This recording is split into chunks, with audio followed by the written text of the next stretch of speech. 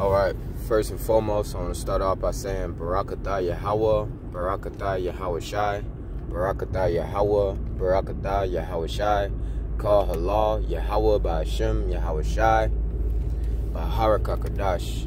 Yahawah is the name of the heavenly Abba, and Yahawashai is the name of his son, our Lord and our Savior. We are the nation of YASHARAHLA, according to the Paleo Hebrew. Double honors unto the elders and the apostles of Great Millstone, the elect men, the hopeful elect men set up to teach the congregation of Israel. Shalawam to the sincere Akwatim, who listen, learn, who believe. Shalawam to the sincere Ikim, pushing this truth and sincerity. You know, it's kind of messed up right there on the intro, but it's all good. You know, it's authentic. You know, but the reason for making this this particular video here is I'm getting remembrance of a particular dream or vision that I had last or this morning or last night, whatever you want to call it,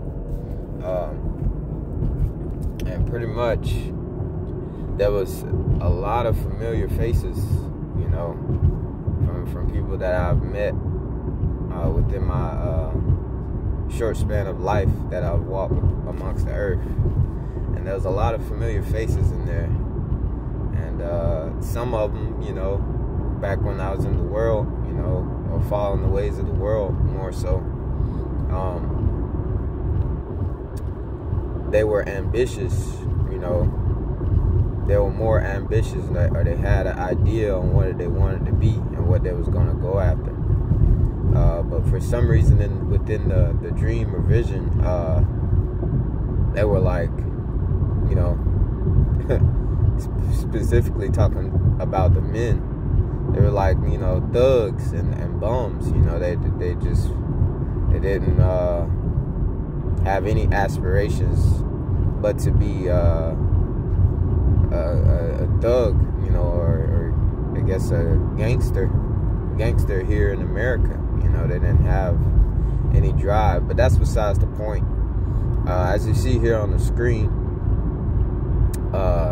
my dream transitioned to the city, and pretty much on the 6th floor of this building. Well, I'll remember, I'm gonna just go ahead and say it. On the 6th floor of this building, it was completely on fire. All right, and the people, I believe, on the bottom and the higher floors, the people were, you know, trying to escape. And, you know, of course, you had the fire department and everything out in the streets, you know, blocking the streets and lights going, you know. And it was nighttime setting. But you know, what I wanted to take note from the dream is, at that time, people was throwing people out of the building, you know, and then, you know, other people's from the lower balconies, you know, try to catch children. You know, some of them were being caught. You know, I'm not gonna sit here and stunt like everything was going wrong, but still, nonetheless, the building was on fire, and people was throwing people from the higher balconies down for people to catch. You know, and you know, that was pretty. That stood out to me, so I felt like through the spirit I needed to make a video on that, and I think metaphorically, you know, basically, you know, the building could symbolize America, in a way, and yeah, this place is a burning building, you know, and I just say, if you don't know that America's on fire or about to collapse by now, you know, then you might want to wake up, you know. So let me get some precepts real quick. This place, it starts spiritually, you know. This place is spiritually being consumed until the actual nuclear, you know, missiles hit. So Luke 12 and 49. I am come to send fire on the earth, what will I, if it be already kindled? Okay. And like I was going into, this place through the Spirit is already being prophesied that this place will burn. Okay. Babylon the Great. But we know that it's also prophecy that the nuclear missiles are going to hit this place and different various places around the world. And also the Lord coming back. Isaiah 66:15. You know, the Lord is going to be putting some fire on this place as well. You know, when he comes back with the so-called UFOs, the chariots of Israel. And when you read on down, it goes into verse 51. Suppose ye that I am come to give peace on earth? I tell you, nay, but rather division. Okay? And that's how the Lord is coming back, you know? The Lord is not coming back to help this place. The Lord is not coming back to aid America, Babylon the Great, you know? He's coming back to bring division, fire, you know? And all the prophecies, you know, whether it be war, famine, pestilence, earthquakes, uproars of the people, death, you know, the sword, all manner of these prophecies are going to come to pass in the process of the Lord coming back and when the Lord returns. His return in itself is prophecy. And he's coming back to add to the fire. He's coming back to burn this place as well as the nuclear missiles are dropping. And we just hope in the midst of that, we be a part of the hopeful elect to get beamed out of here, to obtain the mercies of BAHASHAM, YAHAWASHI. You know? So let's see what else I got. I just want to bring out that building was on fire, you know, and people were in it, you know. I was looking up the definitions here and going into that fire, you know, it's a literal fire. It said literal or figurative, you know. The men of the Lord, I'll say, are going through the furnace of adversity, you know. What does it say? Ecclesiastes 2:5. For gold is tried in the fire, and acceptable men in the furnace of adversity. You know, we got to face persecution. You know, all manner of wickedness in this world. But there is going to be a literal fire to come and hit this place and consume this place for all the wickedness that be done here in the midst, you know. And we sighing and crying pertaining to Ezekiel 9:4. But I wanted to get that word earth. I took a peek into that. It says the ground, the earth as a standing place. And the third definition I wanted to get that. It says the mainland or opposed to the sea or water. Okay. And we know through Revelation 7:1, the angels are signified to hurt not the earth nor the sea. So we have sealed. Let me see. Let me get it. Revelation 7:1. I didn't know where the QADASH was going to take this, but this is where we at. Revelations 7:1. Sorry, Salakia. I think I said 11:1. Salakia for that. It says, and you see the title, Sealing the Servants of God. It's all about the elect of Yahawah, BAHASHAM, YAHAWASHI. The elect or Yahawah, the Heavenly Fathers, and the Heavenly Father Yahawah gave him to YAHAWASHI. You know, I believe that's around John the 14, 15, 16 chapter, you know, where the Lord said all of his is the Heavenly Father's, you know. It says, verse 1, and after these things I saw 4 angels standing on the 4 corners of the earth, holding the 4 winds of the earth, that the wind should not blow on the earth, nor on the sea, nor on any tree. Okay. And we know pertaining to it's that Jeremiah 51:1. YAHAWASHI is that destroying wind, you know, as it is written. Let me get that real quick and come back.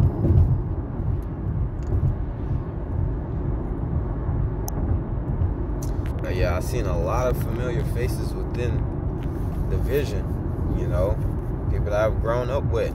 You know, I won't say no names, but they were, you know, some were in the building, and others, you know, the ones before my dream transition to the burning building, you know, there were ones that were very ambitious who were in a dead state. You know, they were dry bones, if you will. You know, they were thugs. They were not. They didn't receive the living waters. I say that. You know. But Jeremiah 51:1, thus saith the Lord, behold, I will rise up against Babylon. This is talking about Babylon the Great here, America. And against them that dwell in the midst of them, that rise up against me, a destroying wind. And what's that destroying wind that's going to hit on this place? When the missiles drop, that destroying wind, all right, is going to consume everything. You know, it says, verse 2, and I will send unto Babylon fanners, and they shall fan her, and shall empty her land. For the day of trouble they shall be against her round about. And all these other nations, they're going to shoot the missiles on this place, all right? They're going to shoot their missiles here on Babylon the Great. Okay, if you think about a fanner to the flame, it increases the flame. All right. I want to finish out that Revelation 7:1. Revelation 7.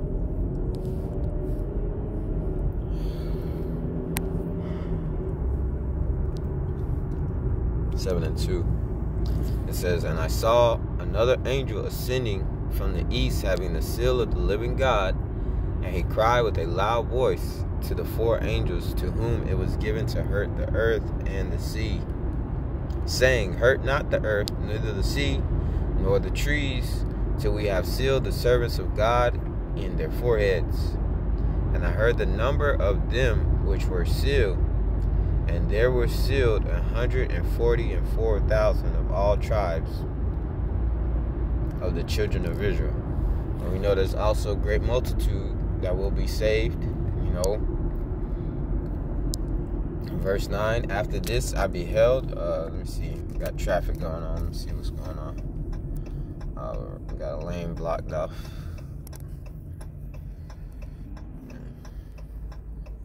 Get right.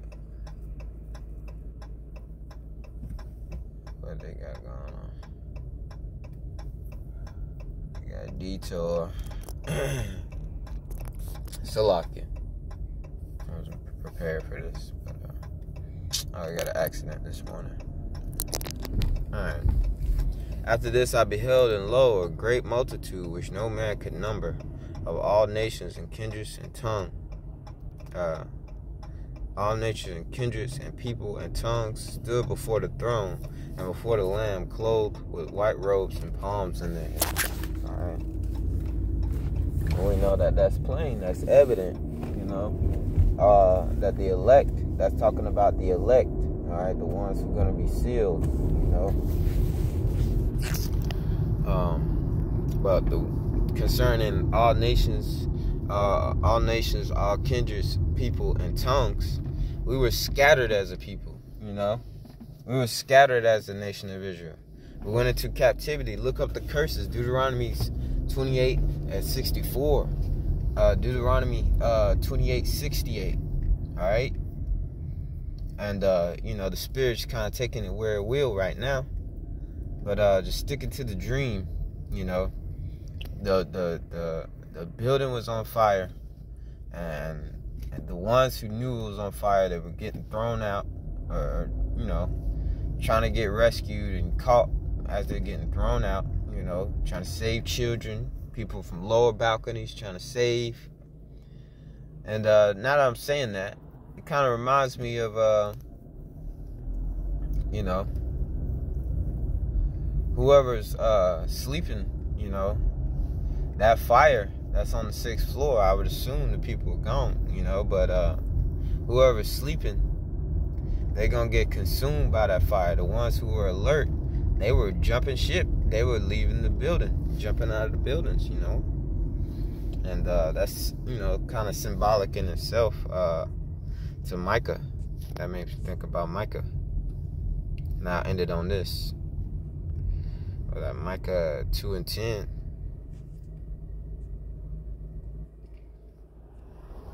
Arise ye, and depart, for this is not your rest. Because it is polluted, it shall destroy you with a sore destruction. And just like that building was on fire, you're going to be consumed by that nuclear missile if you with this place, you know. It's not saying physically depart or leave Babylon the Great, America, or wherever respective places you are at. Because we are scattered across the 4 corners of the earth. But the main judgment is going to be here in America, okay? It's not saying just pack up and leave. It's saying spiritually, mostly mentally, you know. We're leaving this place. We're not here. Our treasures, we're storing up treasures in the heavens, okay? It said where your heart is, there will your treasure be also, you know. So our minds is in the heavens, you know. And Lord will we be a part of that hopeful elect, that we be in the heavens when the chariots come back and receive us. But Lord willing, this is edifying to the elect of the nation of YASHARAHLA. Kind of ranted a little bit, or rambled a little bit going into this. But I hope it was edifying to the elect of the nation of YASHARAHLA. And I would say double honors to the elders and apostles of Great Millstone. Shalawam, the sincere icon pushing his truth and sincerity. Shalawam to the sincere aqua to listen and learn. Shalawam.